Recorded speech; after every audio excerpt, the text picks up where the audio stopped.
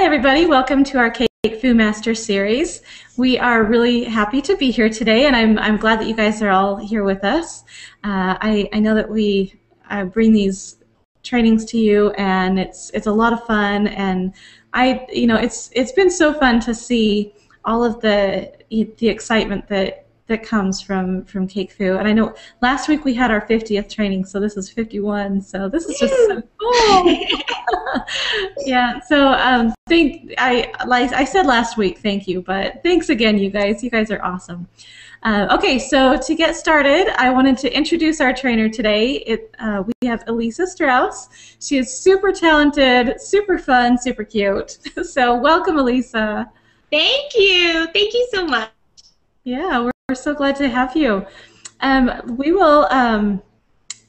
I wanted to let you guys know again before we get started. There's the chat box on the right. Go ahead and chat amongst yourselves over there. If you have any technical questions, you can ask them there. Down below here is an Ask a Question box. That's where you're going to ask all of your questions to Elisa throughout the training. So make sure that you ask your questions, because that's why, that's what we're here for. That's why it's live. So yeah, we'll go ahead and get started. So Elisa, we're going to talk about you a little bit, where you're from, where you've come from, where you're going, how you got here, all of that. So yeah. Okay. So were you born in New York? I have, yes. As my brother likes to tell me, my older brother, I was born in the Bronx, New York, which you may know is famous for the Bronx Zoo. So for many years, I was born in the zoo. But no, I primarily grew up in a suburb of New York, and then I went to college just north of New York City at Vassar College, and then I went to pastry school in New York City. So it's kind of funny because I don't really think of myself as a New Yorker, but I really am. That all sounds like it to me. I can't deny it. And now I'm in Manhattan of New York City, and I had a cake shop for over a decade, if I could say that. Wow. And it was a duplex and a real commercial kitchen and studio and workspace. And then actually after having my two kids, two young ones, I actually just work out of a studio now where I primarily teach, and I teach at the culinary schools, and obviously I'm teaching on Craftsy, which has been fun, and I'm going later on this year to Canada to teach, so I'm doing a lot of stuff, but I'm not centered in my one bakery space. That's really, really awesome. So, okay, so when you started out, you actually didn't, you went to Vassar, and you weren't doing pastry then, or culinary then. What was your major? Right, no, I was an art major, studio art, so that comprised of a lot of, art history, but a lot of painting, drawing, sculpture, all that kind of stuff, and a lot of other liberal arts classes from, anthropology and psychology and all that kind of stuff. And then I did do one semester, we say abroad, but it was in Chicago at the Art Institute, and that was amazing because this all relates to cake because I took fiber arts and textile design and color, which I think is the best class any cake designer can take. Anything with color theory is amazing. So, and then I finished up at Vassar, and I always had a love of baking. With my grandma when I was a little girl, she made tons of cookies, and I always loved baking anything, and so that all kind of came together after college, because even though I was working in fashion, I was a textile designer. It all dealt with design and color and running a business, which is really what I do. So it all just came together in confetti cakes. That's really awesome. That's super cool. So when you learned how to do cake decorating, I know that I've heard a lot of people say that culinary school is really good for teaching you, the basics and the science behind baking, things like that, but not a lot of decorating. So absolutely, I would say, yeah. Go ahead. Where did you get your base for decorating? Did you just, trial Yeah, and error? Did well, you take yeah. classes? Yeah, two things. So I definitely, always just love to bake, and I always love to draw. So, the art end of it always, I think, is probably more important. I mean, if you think of, there are many cake designers out there that never went to pastry school. To I believe Sylvia Weinstock never went either, but they're known in the field, and it's just Colette was a designer as well, and so when people ask me, do I need to go to culinary school? My first answer is no, you don't need to go, but I do think if you can go, it's great because of a few reasons. One is it exposes you to the industry. When you're home just working on cakes, all you know is what you know, and you're not learning from anyone else or their experience. It also gives you the tools, just like a liberal arts college education. It may not teach you a vocation, but it teaches you how to think and speak. So pastry school for me did that. I feel confident that I can look at any recipe, even if I've never made it before, and I know what they're talking about, how to convert measurements and all that kind of stuff. So, pastry school's really good. Plus, I have to say, I love going to my pastry school because it has such a great alumni network. So, when I was starting out and my commercial space and I wasn't sure about health regulations or, just different people to talk to. So that's a reason to go. A cake designer, do you really need to go? No, absolutely not. And in fact, before I went to pastry school, I even had my own website. So I had already started doing cakes for people, and I had also taken just a few classes in the city at a place called the New School. And that was just taught by a woman who's, a pretty well-known cake designer in New York City that taught me how to make sugar flowers and just talked about the process. Awesome. Well, cool. And I have to say that one of the best tools that has taught me about cake decorating has just been reading other cake books, cake decorating books. I just love it. And, even though we have social media now and, the world is a lot closer, there's nothing that I like better than looking at someone else's, cake decorating book and seeing how they do things and how they approach things. And I've taught myself a lot just by looking at other people's work. Yeah. Well, books are really good because you know that someone has spent a lot of time getting it just right. Oh my goodness. So yeah, and you have written a couple of books. You want to talk about the books that you have? Sure. I did two books. One was the Confetti Cakes Cookbook, which kind of was a general overview of my bakery and some recipes. And, it has cookies, cupcakes, mini cakes, and sculpted cakes. And each chapter goes from easiest to hardest because one of the things that's been so difficult is being able to reach the amount of people I wanted to reach. Like whether I was featured on a morning show or the Food Network, people wanted a piece of confetti cakes, and I'm not able to go everywhere, I should say, anywhere.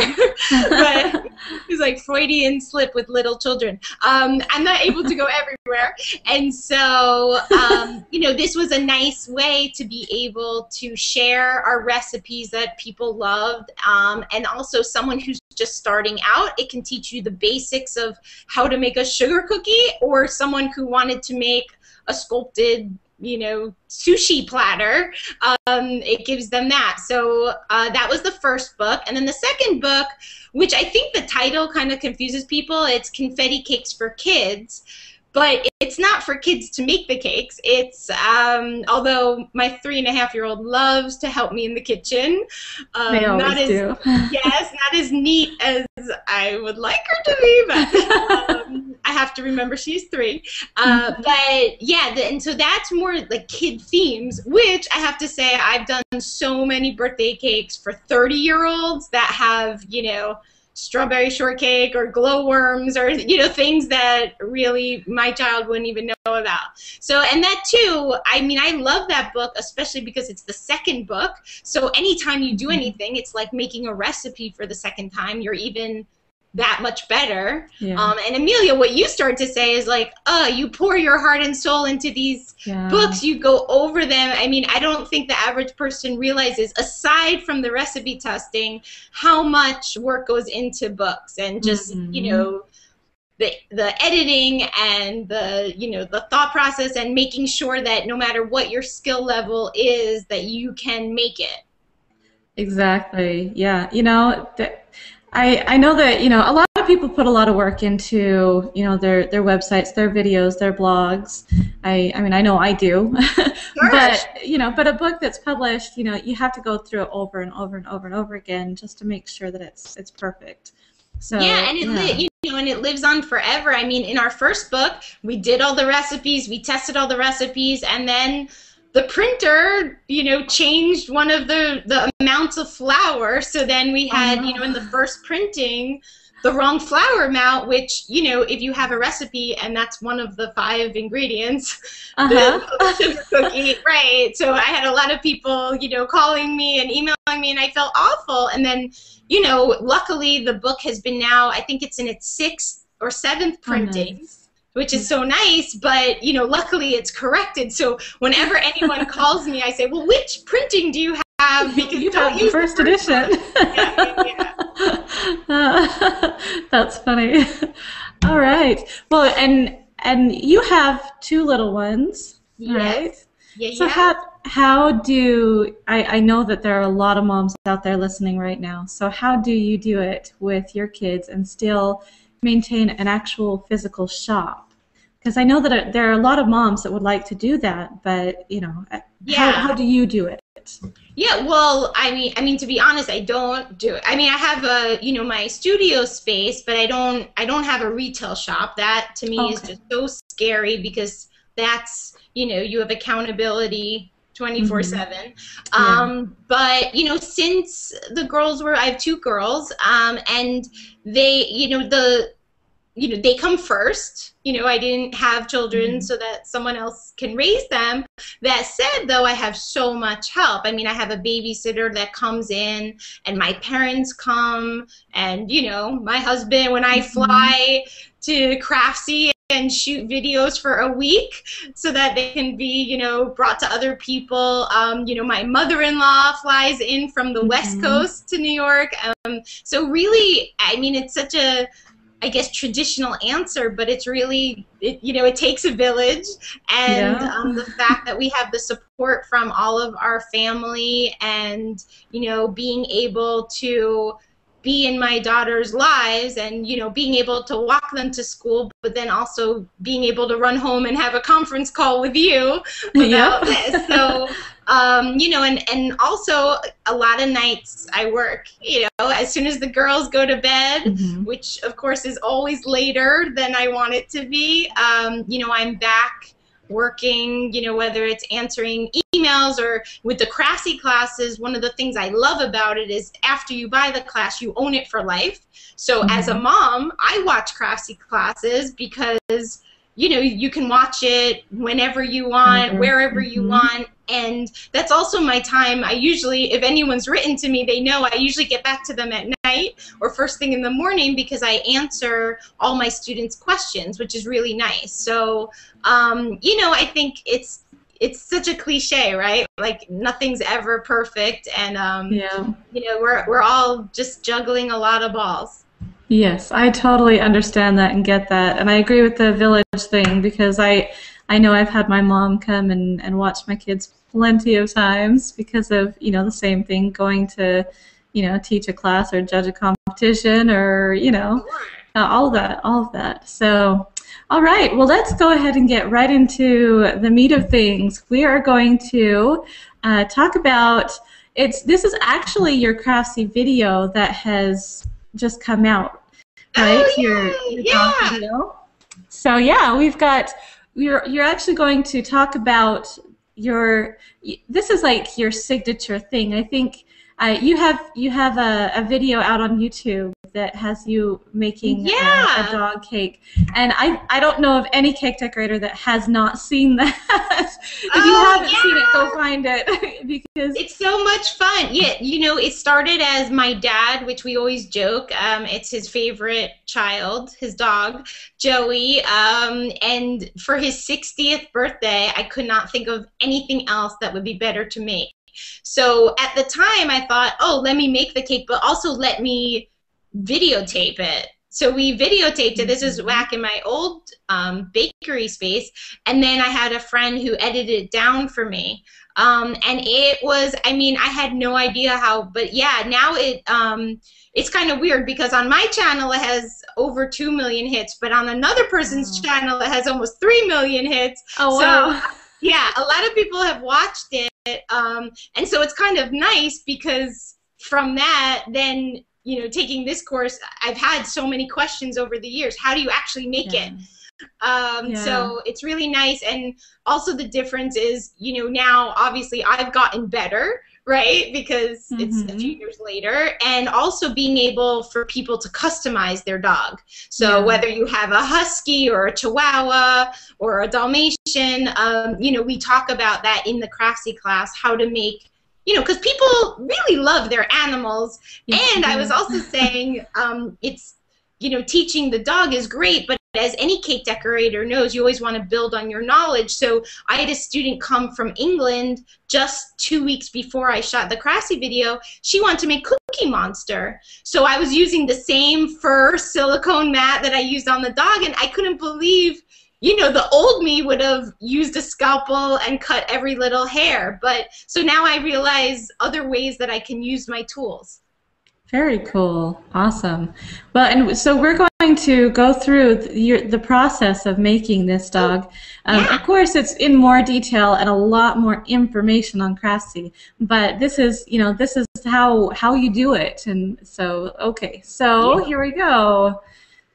This is the start of it, and you know what, I will just let you talk through it. And Okay, sure. I mean, people always ask because, you know, what I do is usually considered realism. And so no matter what I'm doing, whether I'm doing a dog, a handbag, you know, Pinocchio, I usually start with blocks of cake. So I always compare it to like an ice sculpture. So here are just the, you know, I have the base that's cut out, and on the Craftsy platform, you get the template of the exact shape of a dog's base, you know, the dog I did anyway, and it teaches you how.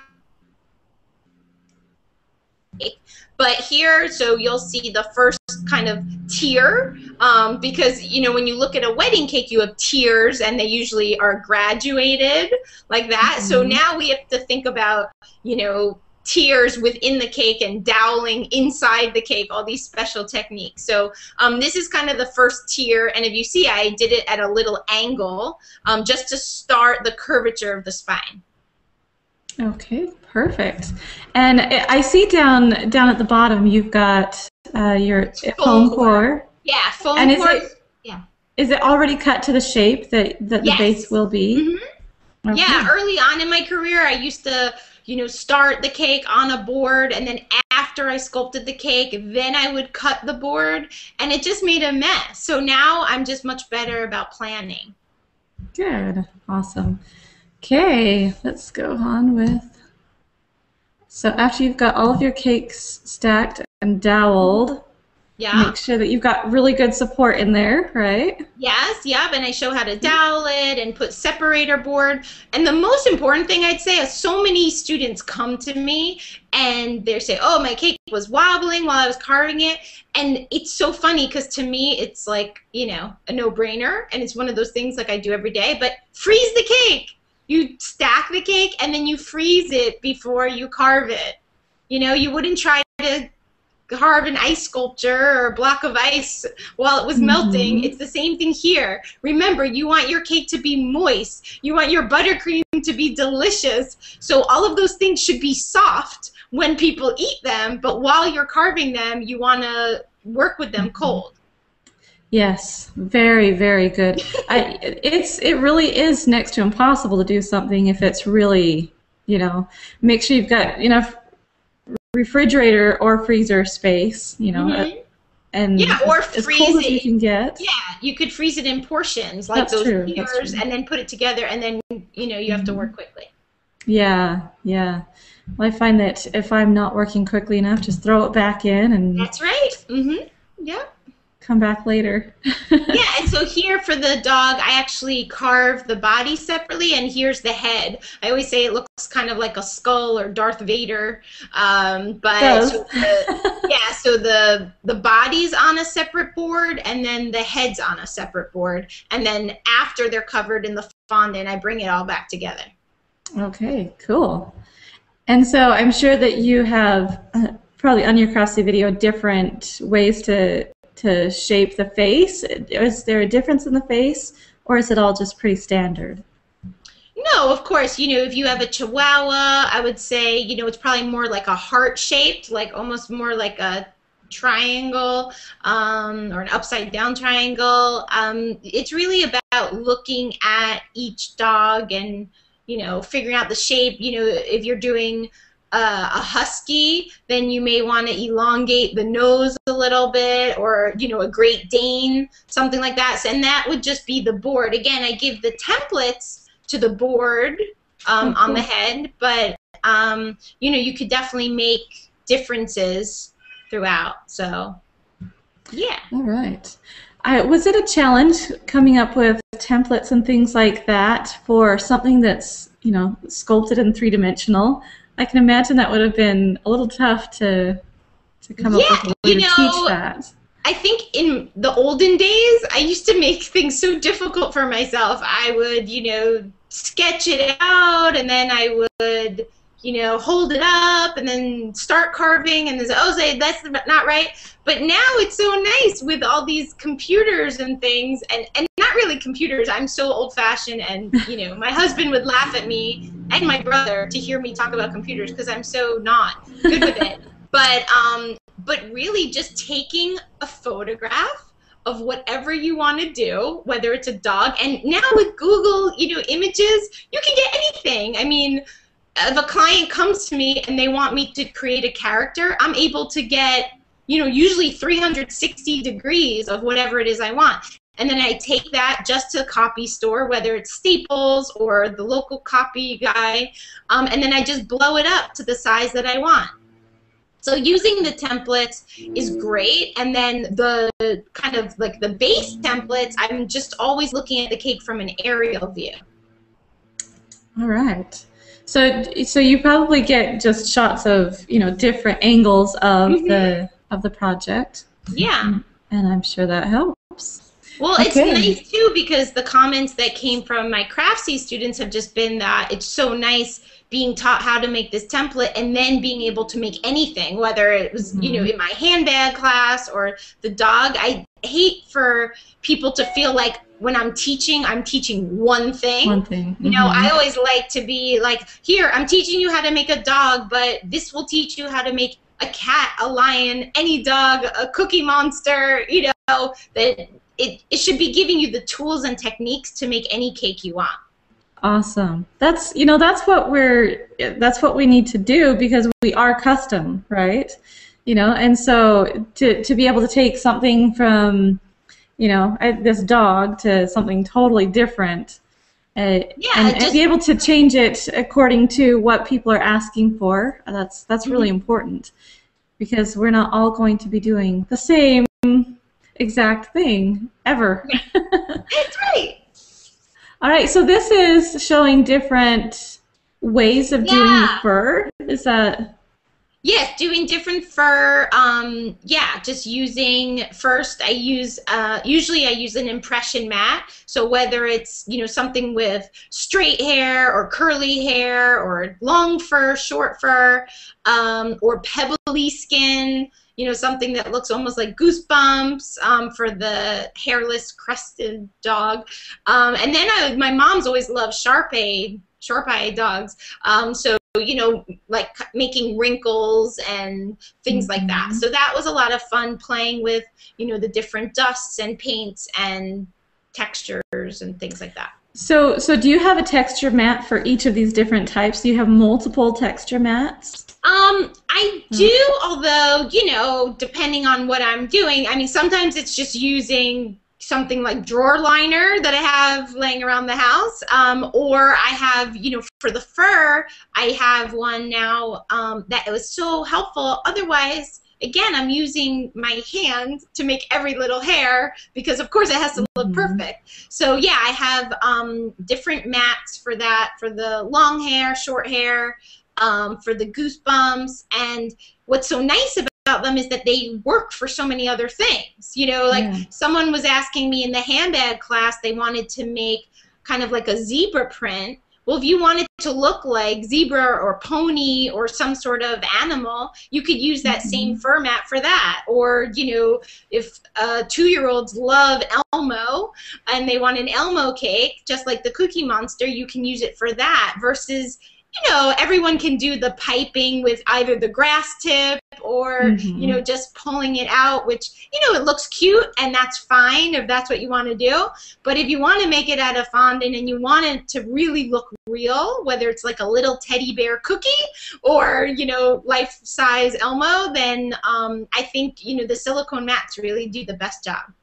Awesome. Okay, and I know that we're going to get a lot of questions in here about where do you get these silicone mats? Okay, well, the company that makes them is Marvelous Molds. Okay. Marlon, I could, you know, send the link to anyone. I think I have it on my Facebook page. I put it. And the Dominic is amazing. He's the one who he's taught so many people how to make your own molds. That's, I think, the parent company. And now he's gone ahead and worked with different designers for lace molds and, you know, these kinds of things. Button molds, jewel molds. He uses things for isomalt. So chocolate. You can. I mean, that's the nice thing about the silicone. Like, you know, in this with the dogs anyway, I'm making legs. And so I could wrap the silicone around the legs, whereas when you know, have a hard mat, like I've had, you know, those plastic mats before, you can't wrap it around anything. So working, you know, on a curved surface like a basketball, these are much better. Cool. So when you put on your texture, I think we're going to show some pictures of that. Okay. So here's your dog, and you're wrapping the fondant around. Well, and this is a great technique. Anyone that's done a more vertical cake knows that, you know, if you're covering a beer bottle, you're not going over the top of the cake. Aside from it being too tall, you're going to crush, you know, the top, especially if you're making it all out of cake. And I first started using this technique.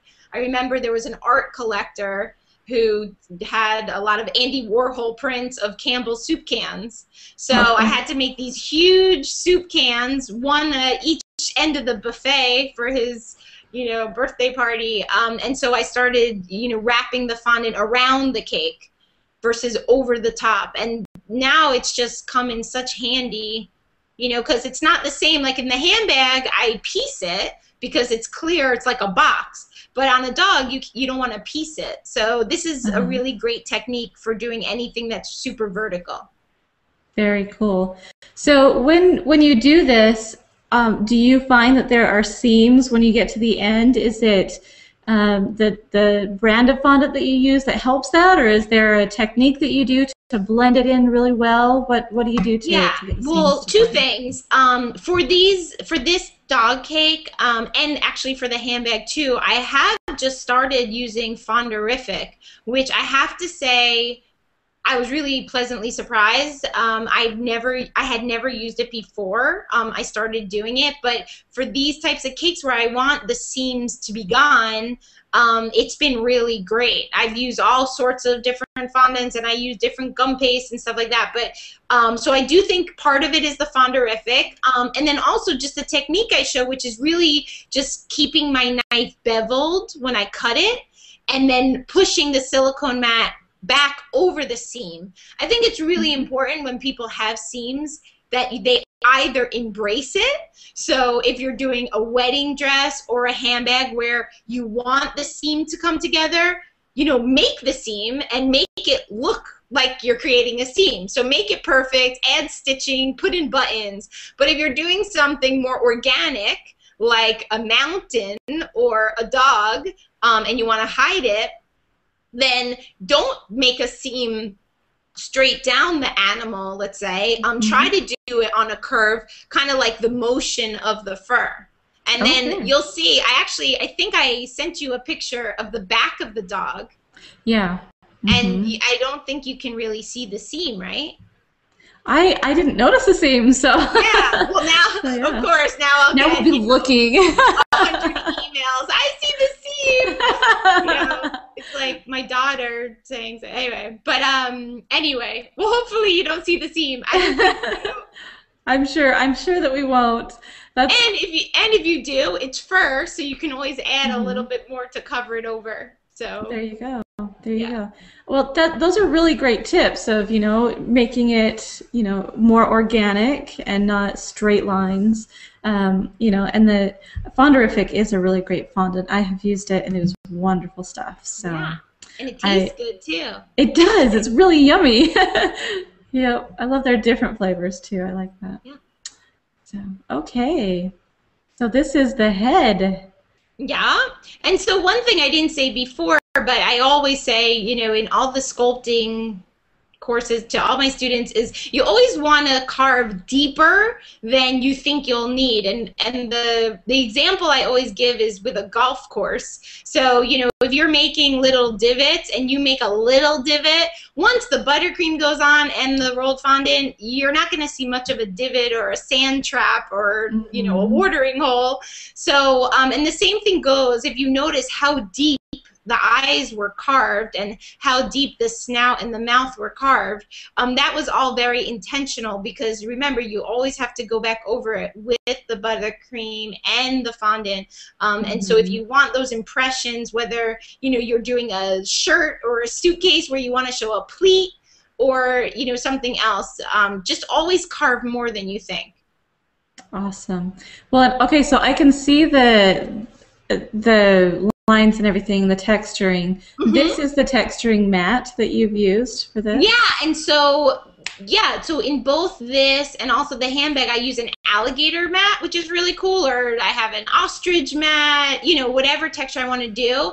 I actually emboss it first before I put the fondant on, and then I can always go back again because it's silicone. I have one here, so So since it's silicone, I can, just take a corner of it and let's say go in the snout or go in, behind the neck or whatever it is. So it's really nice being able to just manipulate it that way.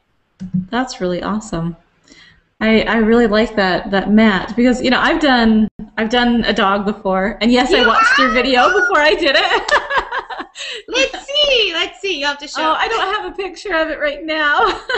Oh. Yeah, but it was it was really time consuming to mark all that fur in there. It took a long time. Well, and even the monster cake that I did, it's on the cover of my kids' book. I mean, I would never do that again. Now that I have the mat, I just don't know why I didn't think of it sooner. But we keep growing, and some of my students are always embarrassed to do that. I said, I'm not showing you my cakes from 20 years ago when I first started. So, we evolve, and that's the point of it. I consider myself still a student, constantly learning. So, when you think you know everything, that's a sad state of affairs. Yes, that means that you don't know everything. If you think you know everything, you absolutely don't. I always say the older I get, the more I realize what I don't know. Yeah, that is so true. So true. Okay, so then we have, let's see. And here you're putting it all together. Oh yeah, so I doweled the head to the body, and then I did put some fur around the neck to seam it, and then there are so many ways you could hide, you know, the seam if you didn't want to go back in and put more fur or anything. You know, so I do a collar. You could also do a bandana, or, you know, a big gorgeous flower, or a wreath, or some, you know, there's a big bow. There are just so many ways you could hide seams if you wanted to. But in this one, I actually go ahead and put a dog tag with the dog's name, and I show how to do the lettering and everything, like to make it look embossed like a real metal dog tag. So yeah, but yeah, that's me just, you know, making the nails and I guess putting the legs on and all that stuff. Okay. Do you feel like you need to come in with like a Dresden tool and add more texture to the fur, or does that mold do it all for you? I think I mean, it definitely can do it all, especially if you think of, I mean, it's not my style and nothing against it, but a lot of people will just cover a cake in fondant, even if it is like an organic cake, like a dog, and they'll airbrush it, and that looks cool. It just looks cartoonish. So, you know, if you did nothing and you don't have the mat, it will still read as dog. It will just read as a cartoon character dog, you know, like Garfield or something. But if you wanted to, then I think the fur mat is your best bet. And then I usually use the tool, you know, again, to make kind of like the impressions of the paws, or, you know, to get a little deeper into the eyes, things like that. And then wherever I seam it together, I usually do press the mat in first, so it has like this general coating of the fur, and that the fur is going in the same direction. And then I may just go back in with the tool. Awesome. Okay. And it's just a simple, you know, a veining tool, or yeah, and there you see the collar. For the collar there, I used just some drawer liner to create like a waffly woven texture. Oh, that's really cool. I mean, and again, it's just a little detail, but I didn't even dust it. I don't even know if I put stitching. I think I put a little. I always put stitching, but well, anything that's textile, you know, you want the stitching in there. Yeah, I can't help myself. And there, I think I'm just showing how I curl the back of it, and then I go ahead and put a D-ring and things like that. So yeah. Very cool. Very cool. And you can see the details in the mouth and everything, and how deep that had to be in order to get the tongue in there and all that. Yeah, I just love, I add the tongue. Most of my dogs have their mouths open, honestly, because it just adds an extra color. You know, I mean, a whole dog is usually one color or two-tone or three-tone, but then you just need a pop of something around there. So the eyes are usually black and brown and white. Everything's always black, brown, and white. So I just usually add the tongue for some color. I love it. Well, and it looks so much more realistic to see their little tongue, because, you know, dogs are always, you know, sticking their tongues out. They cool, right? They pant, they cool themselves that way. Exactly, exactly. I love this. His little nose, the snout. That's very well done. I go back in with some dust and stuff like that, and I left the chest white. You know, you can go crazy all over, but I only had a week. So do you just dust the fur, or do you airbrush and dust, or do you what do you do there? You know, I'm not a huge airbrush person. I've used the airbrush on occasion, and usually I'm using it when I'm doing really huge projects. So, you know, like the Food Network Extreme Cake, when I had a 6-foot-tall sock monkey. Okay, I had time restraints and I had large surface area to cover. So for that, I use the airbrush. But I really like the subtlety of dust. I feel like that, you know, if you're going to look at a real dog's fur, you know, within a 2-inch block, you may see 3 different shades of the fur, you know, the darkness, and you can really get that with dust. So I do that. I don't seal it in. Some people have been asking me, do I steam it or, you know, do anything to seal it? I don't, but you could. Yeah. All right. Okay, and then let's see. This is your finished Oh dog yeah, right there's the here. doggy. Yay! Yeah. Awesome. And you can see where you've added, darker and, Yeah. and not added some color so that, it adds that, real dimension and The everything. depth, yeah, like even if you look at like the neck, which is usually, if you even don't look too close, but look at my own face, the neck is usually in shadow, and then you have the ears that are lighter, and so that just Hmm. creates more depth than you would normally have, and that's a good, or like in the hind legs or anything like that. So yeah, Hmm. I guess that's where like a picture would come in really handy to see where those shadows are and see where, the light yeah, would be hitting something. hmm So yeah. awesome. And I think that's a real crucial part of making something look realistic. You can get the colors right, like on like for one of the Dalmatians that you show in your Craftsy hmm class, you can get those spots just right, but you still have to add that, a little bit Oh, of shading sure. and Yeah, I so. remember the first time I decided to make sushi. I remember going to I don't even think I ate sushi at the time, and I went to the local grocery store and just bought, the cheapest sushi I could, just one of those little containers that, Uh-huh. looks like it's been sitting there for a week.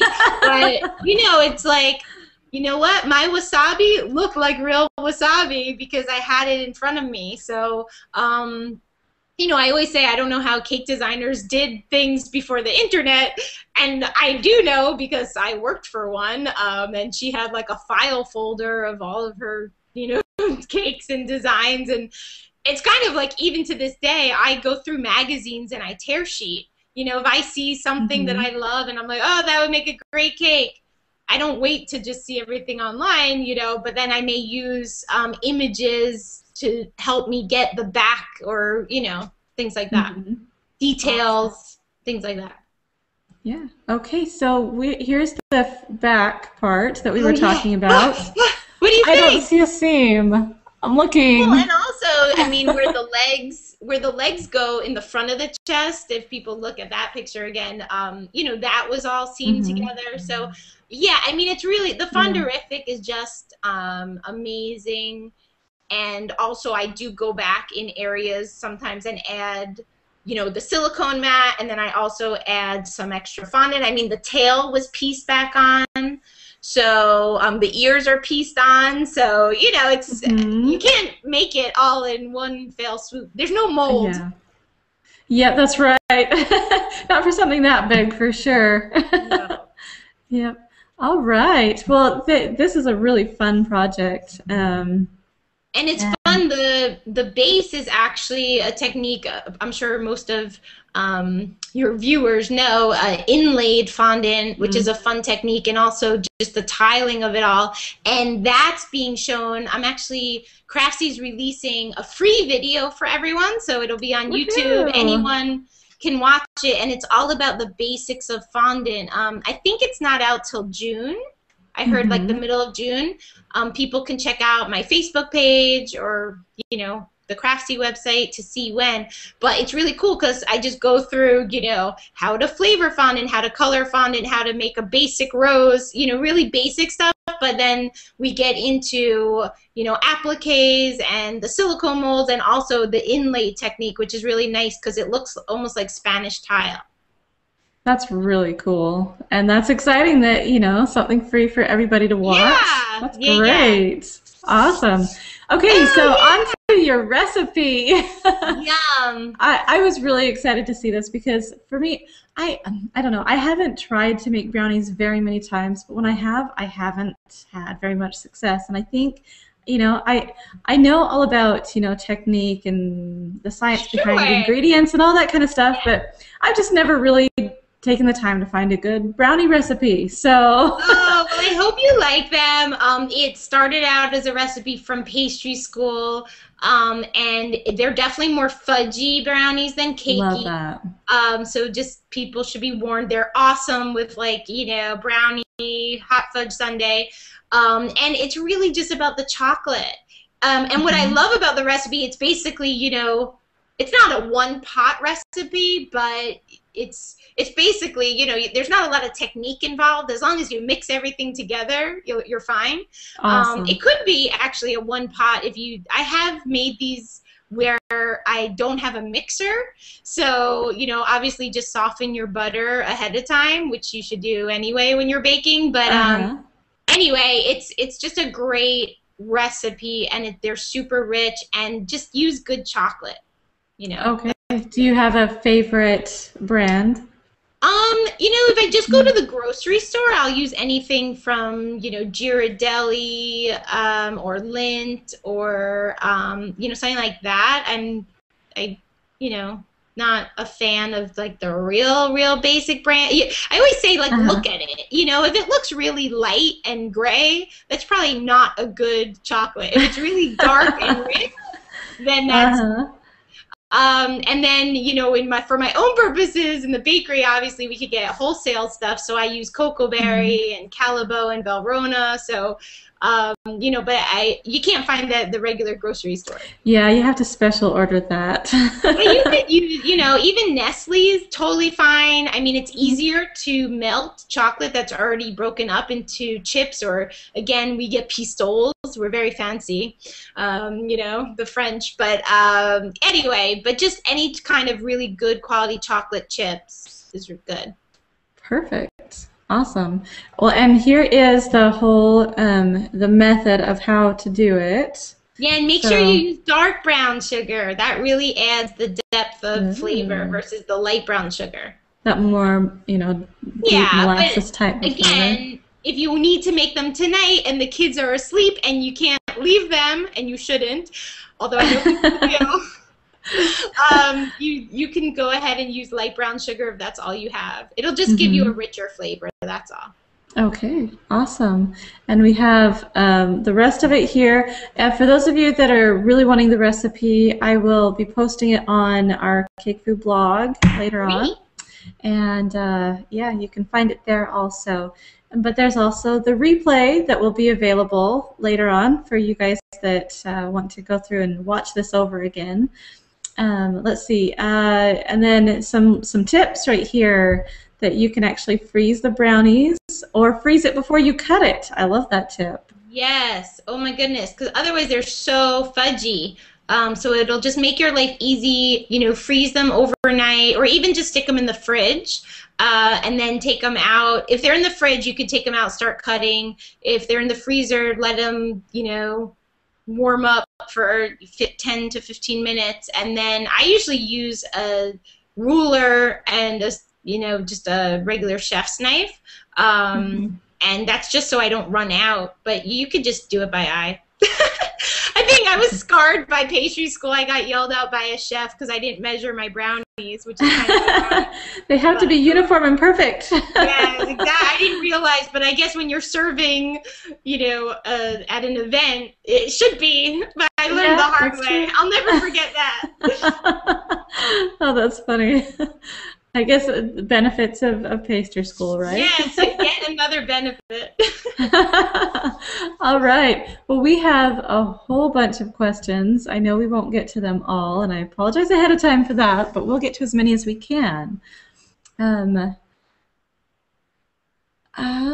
Let's see. Let's find some of these. Sorry, it might take me a second. Let's see. Wow, that's kind of a really broad question. We have someone ask, yeah, do the best you can. Okay, so a quick answer for this. Where should I start a good cake, or start to be a good cake decorator? I love art. I would just pick up some cake decorating books, and you're lucky. I'll say my age by, you know, I didn't have videos to watch when I started, but, you know, go onto YouTube. I mean, there's so many websites now. I would just make sure you get a good one. You know, you don't want to learn from someone who doesn't know, but, you know, learning the basics, it's great to either look at books, and if there's a local, class, it could just be a one-time class at, a craft store, a local Y or JCC or something like that, or a local culinary school. Like I know our culinary school, ICE, the Institute of Culinary Education, and also the French Culinary Institute in New York, they sometimes have some just basic cake decorating 101, and then you need to just, I mean, as an artist, it sounds like the person will, be a natural, that maybe they just need help learning how to bake and split a cake. But you can really do so much to teach yourself. I think, the more you could teach yourself at home first, and then use the lessons and the expertise to kind of get you to the next level. Absolutely. I completely agree with you there. Okay, so this was a three-part question. I think I'm only going to ask one of them. How far in advance of an order do you bake the cakes for your sculptures and your elaborate designs? Well, when I was running the bakery and I was doing cakes every week, so it was sort of, our week was Monday through Saturday, sometimes Sunday. Remember, small business owner. So, we would start on Monday, Tuesday, kind of baking the cakes, getting them frozen, making the filling, starting on the sugar decorations. Because there is this fallacy out there that it's not good to freeze your cakes. I agree that you should not freeze your cakes for months or even weeks, but to freeze your cake at the beginning of a week for an order that's ready for Saturday or Friday, it's kind of a necessity, because when you're putting out 10 cakes in a week, like we were doing running the bakery, there's no possible way you can bake them all that day. And honestly, I think that, to put your cake in a refrigerator, it actually draws out the moisture and kind of dries out your cake. Whereas if you wrap your cakes well and freeze them, then the flavor actually has time to mature. So whether, it's our banana cake or our chocolate cake, I think the flavor comes out better day 2 and 3. I agree with that, actually. I think that it's so some people are so I don't know if it's things that they've read. I don't know if it's things that they've read about, things being fresh. Yeah, it's crazy. Yeah, I've had, brides that have come to me and think like we bake, split fill, decorate their wedding cake the day that they get married. I want to say, how would we possibly do that? There's no possible way. We would be selling 1 cake per day, if that. I don't even know that you could get a 6-tier wedding cake done, But I think unfortunately there are a lot of bad bakeries and bad cake designers, and so if you've tasted a frozen burn cake, it's the worst thing in the world. At least to me it is. And so people are afraid of that, but I'm not a bakery that bakes my cakes once a year. I'm just saying at the beginning of the week, sometimes 2 weeks, you can do it. So, and it also depends on the cake, how much fat is in it, if it's oil versus butter. I mean, there are a lot of intricacies to it. Yeah. Yep. Okay. We have someone asking about the type of cake. So what's the perfect cake for sculpting, she asked. And then also she asked about buttercream for a warm, hot climate. Well, for the cake, I use a whole bunch of cakes. I have vanilla, chocolate, banana, red velvet, carrot. I think, when you sculpt cake, you want to make sure that it's a fairly firm cake when it's frozen, so that it holds its shape and that it's not something, one of my early on, before I had a business, I made a cake out of my carrot cake recipe, which is now changed, but it had, pineapple juice and raisins and shredded carrot, chunky stuff, not good to sculpt cakes out of. So if you're doing something like an apple spice cake, you just want to make sure you dice up your apples really well, or your banana. You don't want chunks of things sticking out, and you don't want a cake to break. So, my cakes, I would still say, are delicious and moist, but I would say they have a tighter crumb. So it's much better to do that with sculpted cake than, for example, using a cake mix, which I'm not against at all. And now that I'm a mom, I'm really not against them. I couldn't do it because of what I do, but I do it, you know, when I'm with my family on a vacation. We make, you know, mixed stuff all the time. But you know, those kinds of cakes are so spongy that I'm afraid they would break if trying to carve it. And then in terms of the buttercream, you know, you shouldn't be building your cake in hot weather. So, you know, I've had a lot of students from Costa Rica, and hey, I live in New York City. Nothing's more humid in August than this island. But, you know, so using a ganache is always a good idea.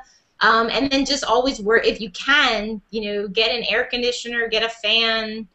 Don't build your cake in hot weather. Yeah, yeah. I think that's a key to making sure that, and you know, if it starts to get soft, throw it in the fridge or in the freezer. Just constantly, you know, if you're working from home, just clear out your fridge and, you know, make room for your cake. And if you're taking it to an event where they want it outside, tell them either just no, or if they do, say, look, I'm not responsible for what happens if you leave this out. Exactly. I mean, you know, one of my famous stories is I did a Victorian house cake. It was banana cake with chocolate buttercream in August, complete replica of the Victorian house down to the paint chips.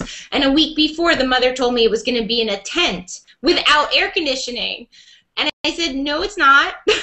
Yeah. You know, I mean, it's just increased. So I made her switch from chocolate buttercream to chocolate ganache to make it more stable.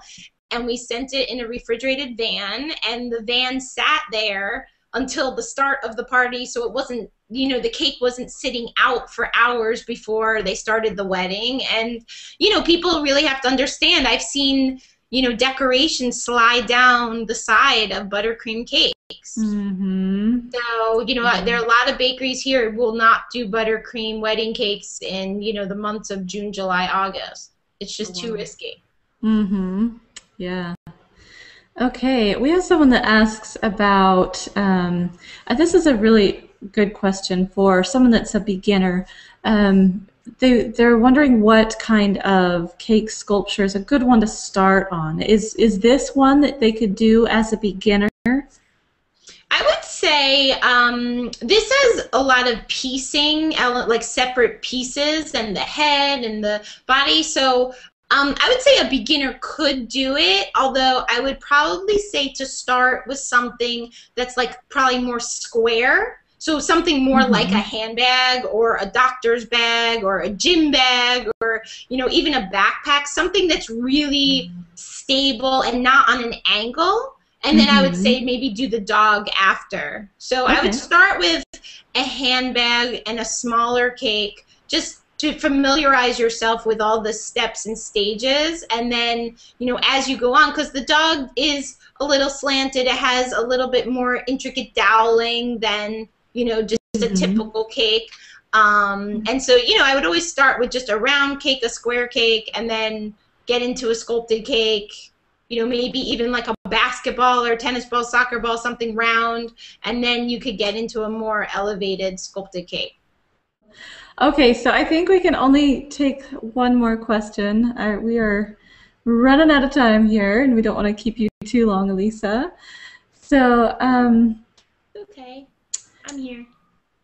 All right, let's try and find a really good one. Sorry. Okay, so.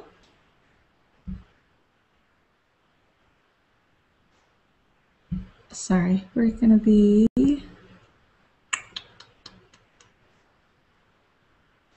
Okay, here's an interesting one. Are there art classes that you would recommend to help develop my personal cake designs? Yes, I mean, I started by saying early on I took a color class, which I thought was amazing. Just anything you do in life, whether it's decorating your house or choosing a car or making cakes, color theory is just amazing. The relationship of color, you'll never look at color the same, and values, like we were talking about with the dog. And then the other thing I would just say is drawing.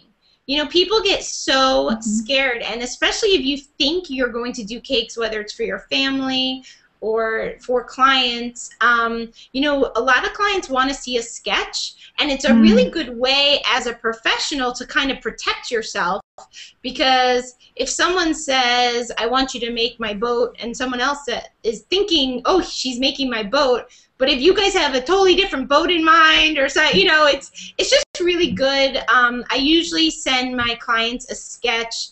Sometimes cakes are much more abstract, you know, like I want a ring of daisies on my square cake. You know, a square cake that's 4 inches high looks very different than a square cake that's 2 inches high, and you know, the width and stuff. So drawing and sketching is a great tool to have, really, whatever you're doing in life.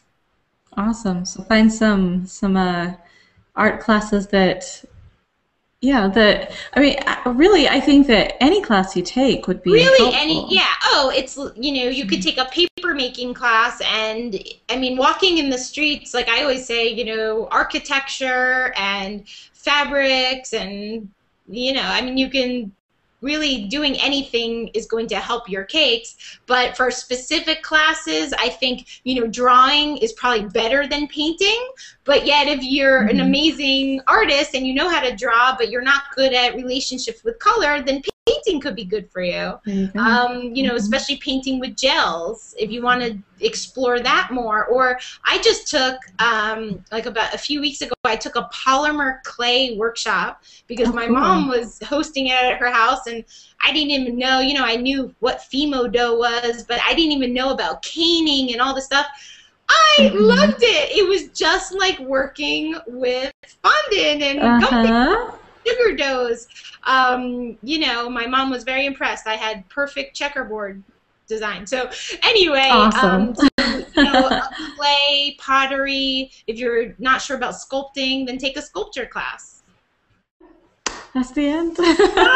Thank you so much, everybody. Thank you so much for coming, for being a part of everything, and we will see you all next week. Great. Bye. Bye. Bye. Bye.